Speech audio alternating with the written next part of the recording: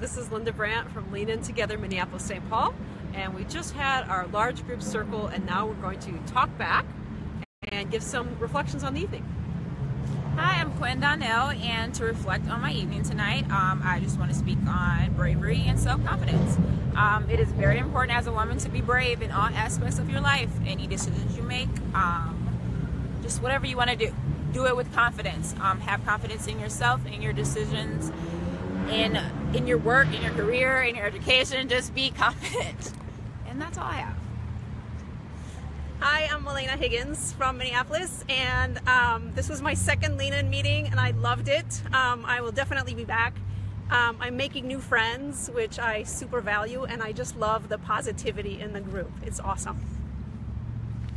Hi, I'm Deepa Sethi from Minneapolis, and I'm Hooked for Life. Lean In, highly recommended. Any side of your life, professional, personal, anything you share. We talk about everything. Today we talked about bravery. And one thing I really learned is practice, practice, and just be persistent. Don't give up. You can do it all. I'm Kelly Vriesen. I'm been with Lean In Together Minneapolis for about 4 years and do a lot with leadership there. And tonight's topic was about being brave. And I realized that I am the hero of my own story. And when I look up to myself and the bravery I've come through in my life, it just reinforced for me that I'm writing the chapters of my book, and that it's not finished yet.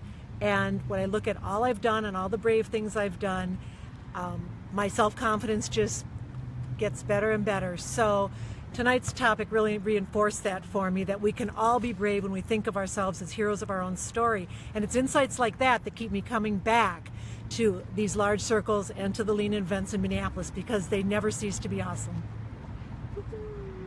I want to say thank you to the Lean In Seattle group for doing debriefs. We learned from you, and I also want to thank to Jana of the Lean In Seattle group, who says that the best parts of her life have come from being brave, and that's really inspired me.